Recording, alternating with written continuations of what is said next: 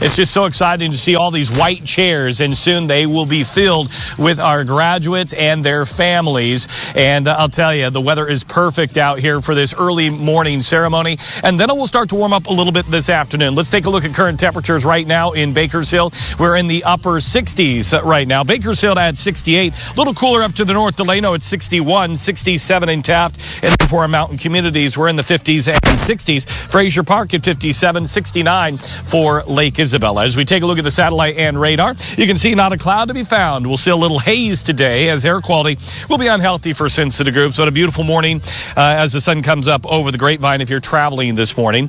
Around the region, we're looking at sunny skies around most of the state. We will see a little bit of a marine layer along the coastal areas, and then that'll clear out later this afternoon. We're sitting at 37 in Lake Tahoe right now under clear skies, and they're on their way up to 71 this afternoon. 90 in Fresno, and we've got 67 in Los Angeles. Here's a look at why we're seeing these 90s. A little bit of ridging in place, but good news, we are going to cool things down heading into Sunday and into next week as the mid to upper 80s will return to the area. Air quality today going to be unhealthy for sensitive groups. AQI at 105, and our temperatures this afternoon right near 92. So even though we have that 6 o'clock commencement, it's not going to be too hot. So that's good news. 93 in Delano, 90 in Taft. For the mountains and the Kern River Valley, sunny skies, getting a little breezy this afternoon. 76 in Frazier Park, 74 in Bear Valley, with 80s for the Kern River Valley. Altus here at 67. Take a look at the desert forecast. 91 in Mojave. Ridgecrest at 97, and your extended forecast does show that cool down by Sunday into next week with those 80s.